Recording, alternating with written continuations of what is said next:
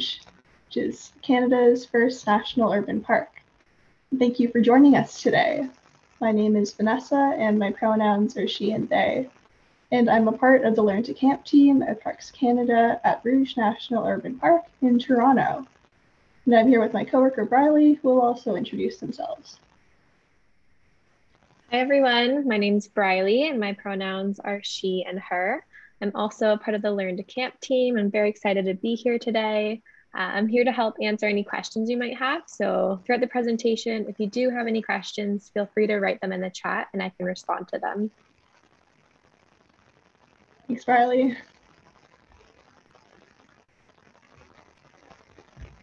So Parks Canada would first like to acknowledge that Rouge National Urban Park is built on the ancestral land of many nations, including the Haudenosaunee, Anishinaabe, Huron-Wendat, and Mississaugas of the Credit. And at Rouge National Urban Park, we are very proud to be working with 10 First Nations through the First Nations Advisory Circle on the establishment, planning, and management of the park. And we work closely with the First Nations partners on a number of important projects, including archaeological fieldwork, restoration projects, and the development of visitor facilities. So since we're all on a video call today and not actually in Rouge National Urban Park, we'd like to encourage all of you to learn the history of the land in your area by exploring the nativeland.ca website. So Briley will put the link to that in the chat for you. June is also National Indigenous History Month, and this year, National Indigenous History Month is dedicated to the missing children, families left behind, and the survivors of residential schools. So to learn more about National Indigenous History Month, you can visit the project website and follow the related hashtags on social media.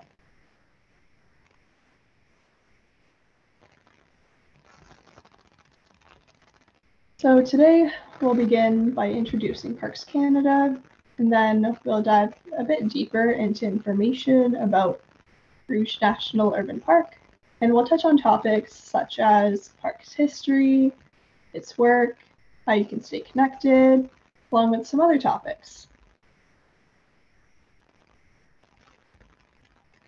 So here is a beautiful photo of Bundy National Park in New Brunswick. And as you can see, the red Parks Canada chairs are highlighted, and they can be found at national parks all across the country. If you get a chance to visit, see if you can find them, take a photo while you're there.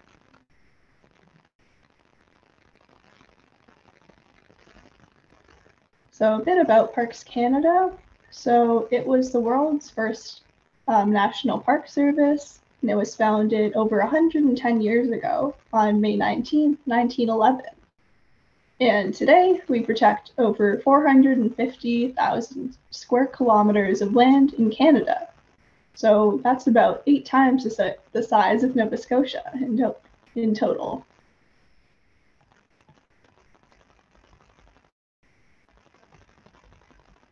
So this slide shows our mandate at Parks Canada. So on behalf of the people of Canada, we protect and present nationally significant examples of Canada's natural and cultural heritage, foster public understanding, appreciation, and enjoyment in ways that ensure their ecological and commemorative integrity for present and future generations. That is from the Parks Canada Agency's charter from 2002.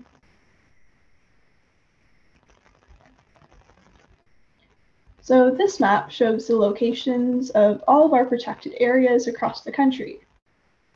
So you can see our national parks, national historic sites, and national marine conservation areas. And we'll talk a bit about each of these in a little more detail.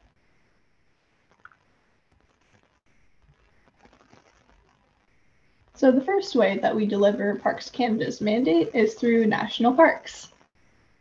So Canada's national parks are some of the most iconic and treasured places in the country, providing critical habitat to countless species of plants and animals, giving Canadians opportunities to connect with nature. Parks Canada conserves and protects 48 national parks across the country. The oldest of them is Banff National Park, which was established all the way in 1885. And Banff is actually among the oldest national parks in the world, along with Yellowstone National Park in the United States and Royal National Park in Australia. And Parks Canada also co-manages many national parks and marine conservation areas alongside Indigenous peoples. And some examples of these are Guayhanas National Park Reserve and National Marine Conservation Area, and Haida Heritage Site in BC, and Surmullik National Park in Nunavut.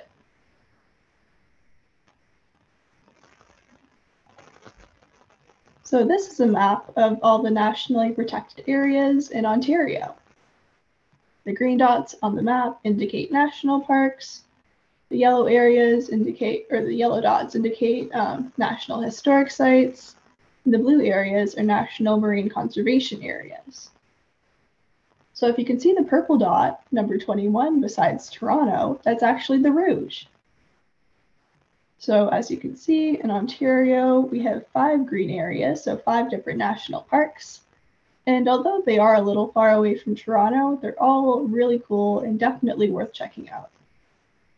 But in particular, the proximity of Rouge National Urban Park to the Greater Toronto Area is a big part of what makes it so special and what makes it a national urban park.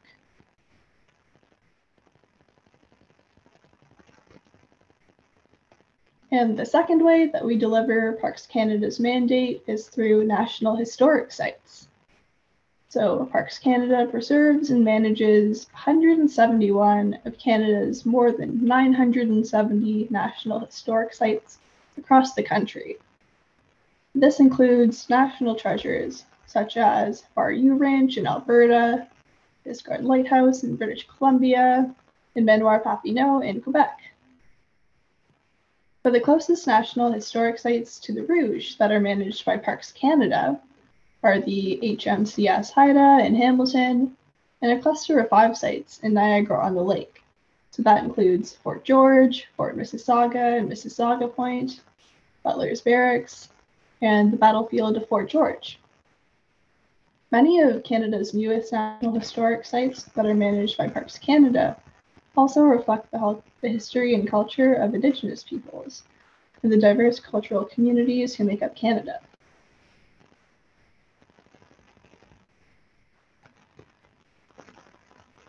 And yet another way that Parks Canada delivers its mandate is through national marine conservation areas.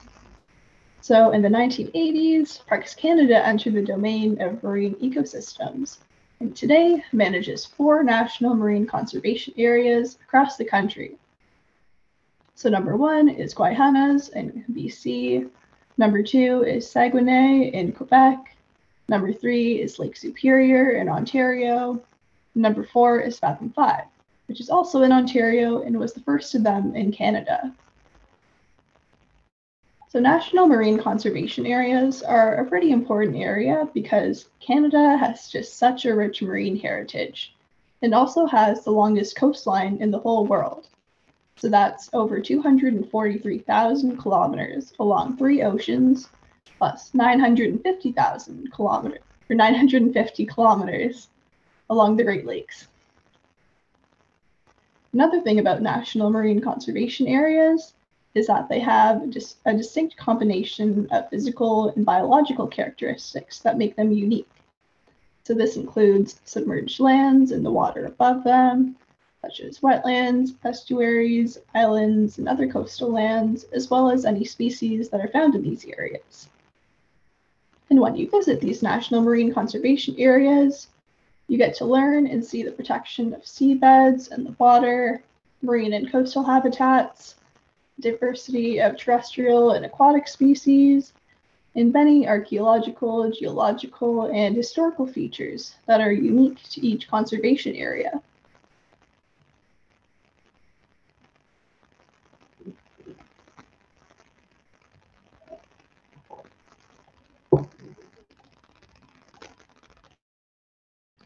So this beautiful picture was taken half an hour away from Toronto's city centre at one of the last remaining working farms in the GTA that is located inside Rouge National Urban Park, which brings me to our next segment, So I'll talk a bit about Rouge National Urban Park from now on.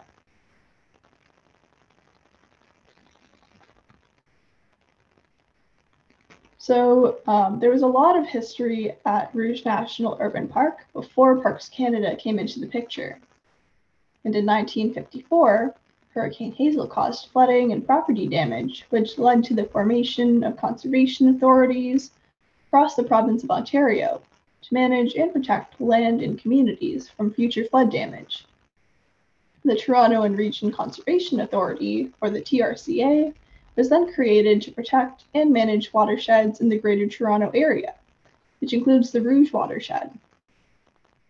The original Rouge Park was established by the province of Ontario in 1995.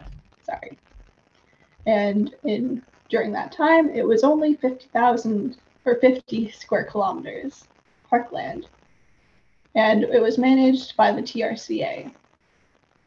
And then later on, the Rouge Park Alliance was formed by advocacy from the Scarborough community and some other communities, and through the work of notable individuals in response to a growing demand for recreational trails throughout these protected areas. There was also a lot of community-driven conservation and stewardship that led to the formation of the park. So the decision for Rouge Park to become a national park was made in 2011, after a study determined that creating a national park would be the best way to protect and manage the growing number of protected areas inside and nearby the park. So the Government of Canada and the neighboring municipalities, Markham, York, Durham, and Pickering, each contributed lands to what later became Rouge National Urban Park. So while Toronto and the surrounding cities began to develop and expand, we saw many groups and important figures fight for the protection of Rouge Park, which later became, and without their hard work and their dedication in the past, Canada's first national urban park might not even have existed. So later, after Rouge Park came to existence, we continued having more volunteers who took their time to help protect the park and assisted with work that was being done at Rouge Park through the Rouge Park Alliance.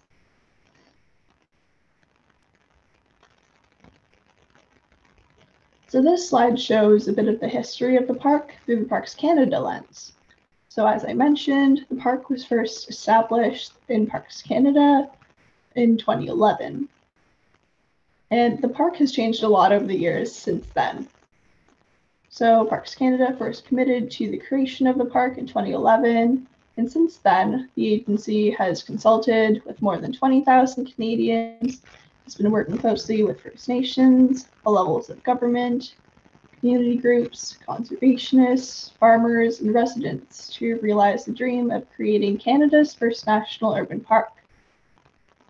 So in 2012, the First Nations Advisory Circle was established. From 2013 to 2015, there were some land transfers that went through. 2014, the draft management plan was released for public review. And what that is a document that guides the management of the park over a 10-year period. Then finally, in May 2015, the park was officially created. And then there were some more land transfers. And now today, 97% of these land transfers are complete, and the park is approximately 79 square kilometers of land. So Parks Canada is also working hard to complete these land transfers, and they also encourage visitors to help with this special place whenever possible, while we continue to improve and establish visitor services and amenities such as restrooms, signage, trails, and day use areas. So this slide also shows a bit of a timeline for the park's creation, all the way from 2011 to 2012, when the various entities and various administrative things were being put into place, through to the land transfers that took place over time, and all the way to the present day.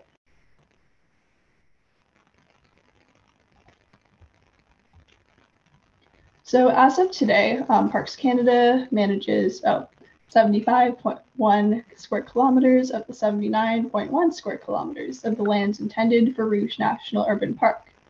And once the land transfers are completed, Rouge National Urban Park will be the largest urban park in all of North America.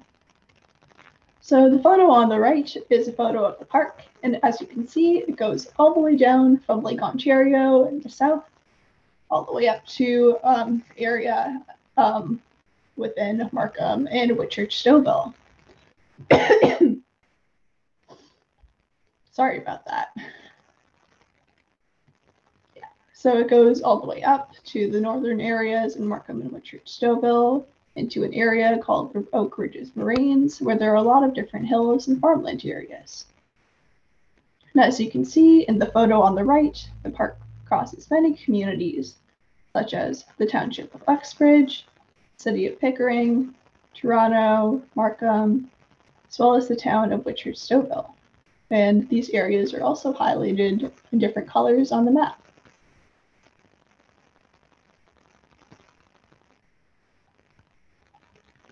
So one big question is, why create a national urban park in Toronto? And one response to that is that more than 7 million Canadians, so around 20% of Canada's population, lives in the Greater Toronto Area, and all the other national parks that are close, or that are the nearest, are around a 3-hour drive away. But with the creation of Rouge National Urban Park, the largest city in the country now has a national urban park that is within a 1-hour drive, is accessible for all, and is always free to visit. We are actually the only nationally protected area that is accessible by public transit. So that means that you can take the GO train, the subway, the TTC, or a shuttle bus to get here, among other options. So the main access points to the park with parking spots are along Zoo Road, Reser Road, and 19th Avenue. But if you'd like more information, you can always find out more about how to get here on our website.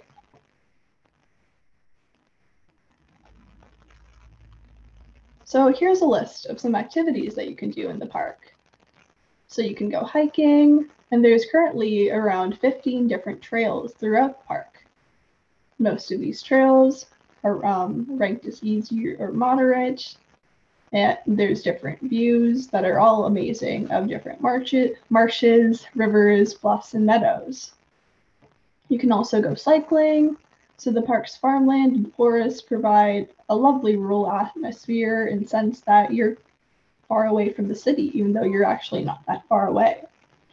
There are also a few traffic lights while you're biking, but there are lots of different hills, and they provide a really nice workout. But also please note that cycling is not permitted on hiking trails in order to protect sensitive natural ecosystems and to reduce trail erosion. Instead, if you'd like to learn more about cycling paths, you can check the website or the park's road network.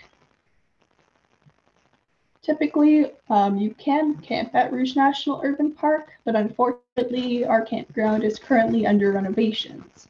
But you can always check back next summer for opportunities to camp at our campground, which is called Glen Rouge Campground. You can also go fishing in the park. So the mouth of Rouge River and the surrounding marsh area are very popular fishing spots. And fishing in the park is permitted as long as you have your valid Ontario fishing license. And you can also go swimming at the park. So swimming at Rouge Beach is a very popular activity, especially during summer. And you can also go bird watching. So it's a pretty fun activity that you can do all year round. All you really need is a pair of binoculars or a bird guide to help you with identifying them. So what makes a national urban park unique? So the concept of a national urban park was something that was pretty new for Parks Canada. And the concept of Rouge National Urban Park is pretty monumental because it is Canada's first and only national urban park. So the Rouge has many roads and 2 400 series highways that cross through, as well as many railways that serve freight trains and commuter trains. It also has some of the last also has some of the last working farms in the Greater Toronto Area. So the Rouge is a large natural space that is surrounded by urban development, and it's special because it also has some of the last working farms in the GTA, as I mentioned. So the park conserves and protects the natural, cultural, and agricultural heritage of the area.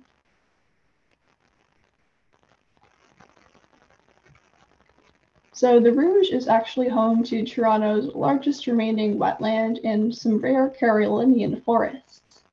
It also has over 1,700 species of plants and animals. So that's 762 plant species, 225 bird species, 55 fish species, 27 animal species, and 19 reptile and amphibian species. And here on the right, we have some pictures of some of the most popular and special species of the Rouge that we protect, that we rely on visitors to help us. So the first image is of the trillium, which is also Ontario's provincial flower. And the second item is the Baltimore oriole, which is a type of bird. And number 3 is the monarch butterfly. And number 4 is the Blanding's turtle, which is pretty special to us at the Rouge. So the park also preserves its cultural heritage. And at the Rouge, there's over 10,000 years of human history, as well as some of Canada's oldest Indigenous sites. So many First Nations have lived, hunted, and fished on the land, and cultivated crops such as squash, corn, and beans. The river was also used as a means of transportation and later as a trade route, used or known as the Carrying Place Trail, which also includes the Humber River. Then as European culture settled on the land, more farming was established, orchard and livestock were brought in, and roads were established as the different neighborhoods in Toronto grew. And since then, communities nearby the Rouge, as well as the Rouge Parks Alliance, have been protecting them from urban development, and Parks Canada has then stepped in to help protect, conserve, and manage the area. As well, the formation of the Rouge, or the First Nations Advisory Circle, ensures that we are able to protect the cultural heritage of the park from the past to the present and into the future. So our First Nations Advisory Circle plays an important role to the park because they're consulted on with all the activities in and the decisions of the park.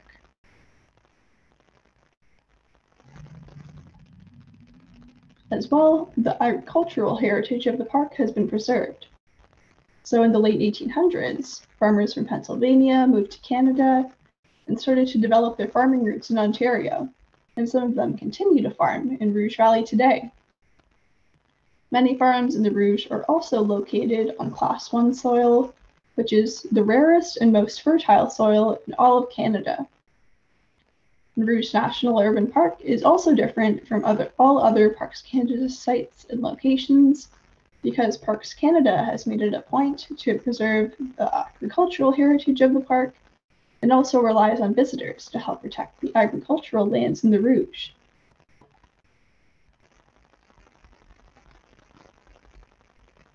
So now I'll talk about a few examples of some past and ongoing projects at Rouge National Urban Park that we are proud of.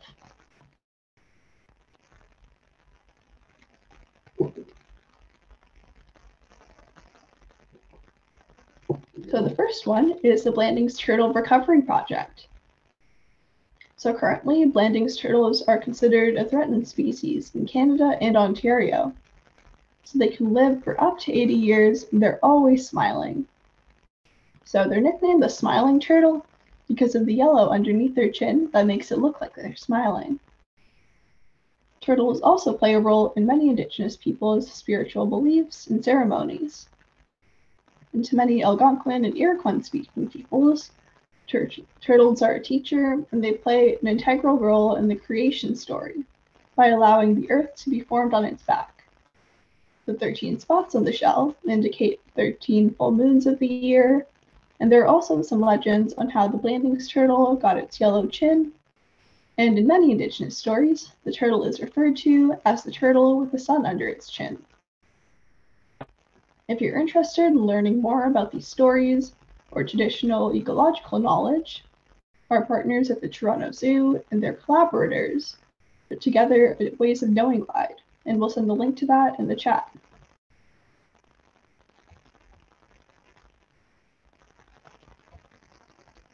So this shows a bit of a timeline of the Blandings Turtle Recovery Project. So in 2014, there were only around 7 turtles in the wild in the park. So that was when the project really started, and we worked with partners to release 10 turtles into the park. And then in 2015, we released 21 more and more as time went on with every passing year.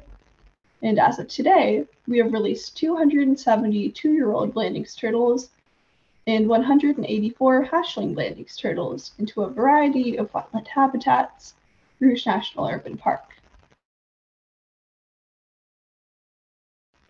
We are also on track to release another 49 turtles into wetland habitats, which will bring the total number of Head Start turtles released to 319.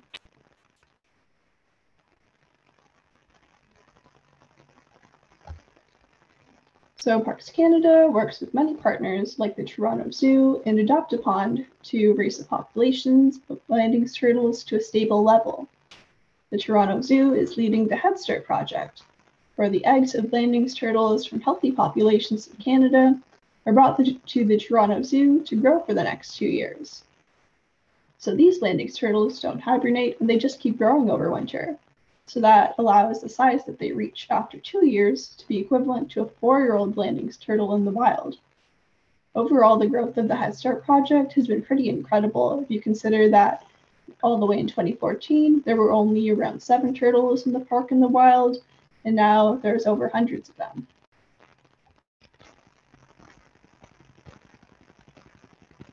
So there have also been many restoration and farmland enhancement projects in the park. So to date, there have been 77 ecological restoration projects in the Rouge, which saw more than 71 hectares of wetlands and forest habitats restored. And in collaboration with our partners, more than 56,000 native trees and shrubs will be planted this year in the park. And this tree planting project is a collaboration between Parks Canada, TRCA, Forests Ontario, and is made possible by the Government of Canada's 2 billion trees commitment. As well, archaeology has a big focus at the Rouge. With over 10,000 years of human history, there's an abundance of cultural and historical heritage. And in the past years, Rouge National Urban Park has conducted archaeological fieldwork on many sites throughout the park. An archaeological assessment is a part of the impact assessment process that is required by law in Canada before any development work can take place. This ensures that important cultural sites are understood and protected where needed. First Nations Advisory Circle field liaisons also join the Rouge archaeology team on site to conduct fieldwork. Overall in the park, there are approximately 326 registered archaeological sites, both Indigenous and settler. And these date all the way from the Archaic period through to the Contact period and well into the 20th century.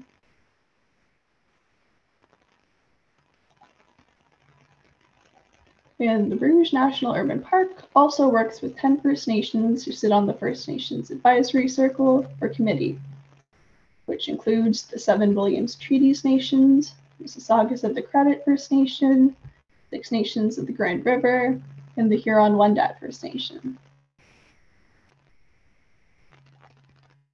So the park also works with First Nations Advisory Circle on many different projects throughout the Rouge. So I'll talk about a few of these. So one of these is through annual FNAC meetings. So these are annual or biannual meetings, dependent on what the field unit requires, to have roundtable sharing and discussions about ongoings at the park related to visitor experience, resource conservation, capital and asset projects, and other topics. And these meetings are also an important way for the Rouge National Urban Park to fulfill our duty to consult and build relationships with the First Nations partners. So another way is through employee awareness. So the Indigenous Relations team regularly engages with Rouge National Urban Park staff to build awareness and education on Indigenous issues and topics. The Indigenous Relations team has also hosted movies and short film screenings and guest speakers with Indigenous artists from the First Nations Advisory Circle and hosted topics such as Indigenous Toronto. The Indigenous Relations team also conducts weekly media scans to raise awareness about the latest news in Indigenous relations. And the third way is through project engagement. So one of these is through the Rouge Gateway engagement. So the park's flagship welcome area has been in full engagement mode from early 2021 with project consultants, the Rouge staff, with over 50 hours of engagement with First Nations Advisory Circle members. And another of these projects is through Stories of Canada, which is a funding opportunity through National Office that allows Rouge National Urban Parks to work with dedicated First Nations Advisory Circle community representatives to work on park projects, including the Rouge Gateway, to collaborate and to share the stories of their respective Indigenous cultures in a meaningful and empowering way.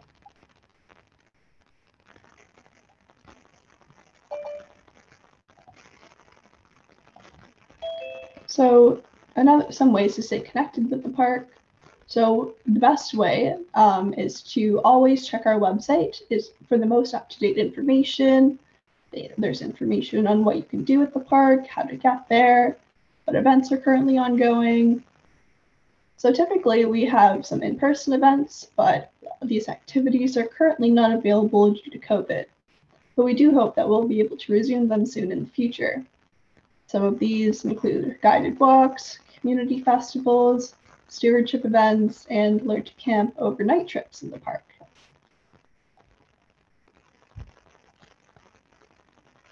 So some tips on how to help the Rouge during COVID. So please, again, always check our website before you go so that you're up to date with what's going on in the park. You can also visit during our downtimes, so early mornings, late evenings during the week. Also carry a mask with you and physically distance from other visitors. You can also visit other areas of the park that are less crowded. Many of our visitors tend to stay in the south end near the beach, but we have lots of great trails and areas to explore in the northern end of the park as well. Most importantly, please do not litter, dump garbage, or harvest in the park. We want to keep it as clean as possible, so please take everything that you bring with you. So for more information, feel free to visit our website, check out our social medias on Twitter and Facebook, or also send us an email or give us a phone call if you have any questions or concerns. So that brings us to the end of this presentation.